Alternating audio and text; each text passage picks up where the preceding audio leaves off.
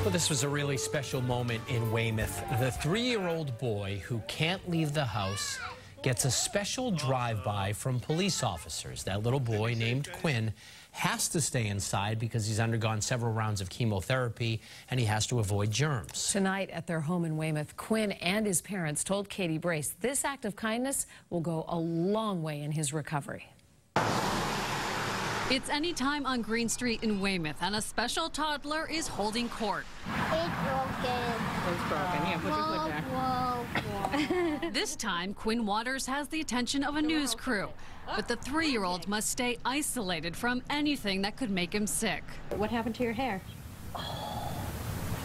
Quinn had surgery to remove a brain tumor, and then he had a stem cell transplant, which means his body's immune system has to rebuild itself. So that window has literally become his window to the world.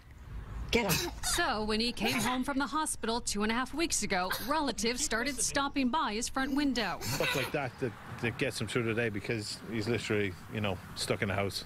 For a 3-year-old, it's tough. His mom, Tara, is a Quincy police officer, so no surprise, the uniform visits began over the weekend. Pretty much made this whole day.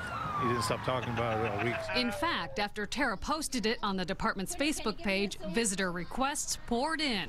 We've gotten offers of people coming by dressed as superheroes. A drama group wants to come by and do a show on the lawn. And sometimes it's a couple of folks at the window, other times a dozen.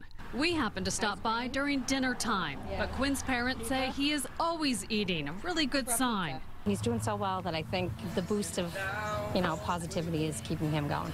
Quinn's immune system should be strong enough by the end of August, giving him more freedom. But it will be a doctor's appointment in October that will determine if he's actually conquered cancer. He gets all excited, which, his spirits are up, ours are up. In Weymouth, Katie Brace, WBZ News. Oh, to see him smile. What a great gesture on the part of everybody who's come by that window. To see the gentleman with the guitar playing a song, that's about the sweetest thing I've ever seen. And the police officer with the dog. And we are wishing him the best. Wonderful reaction.